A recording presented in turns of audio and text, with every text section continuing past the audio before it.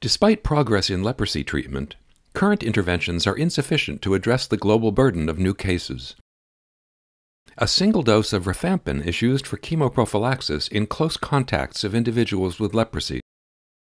But studies in tuberculosis control indicate that rifapentine, with a longer half-life, might be an effective alternative. A new study investigates this possibility.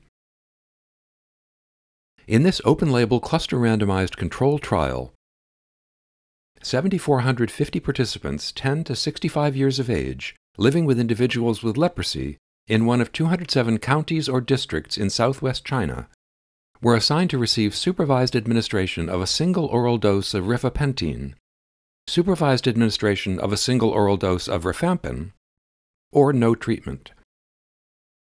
The primary outcome, the cumulative incidence of leprosy during 4 years of follow-up, was 0.09% in the rifapentine group, 0.33% in the rifampin group, and 0.55% in the control group.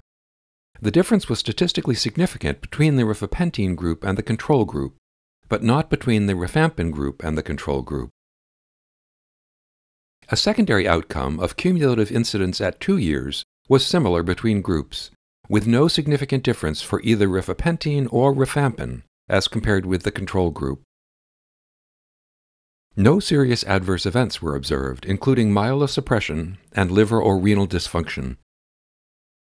The authors conclude that among household contacts of individuals with leprosy, single-dose rifapentine lowered the incidence of leprosy over 4 years without resulting in any severe adverse events. Full trial results are available at NEJM.org.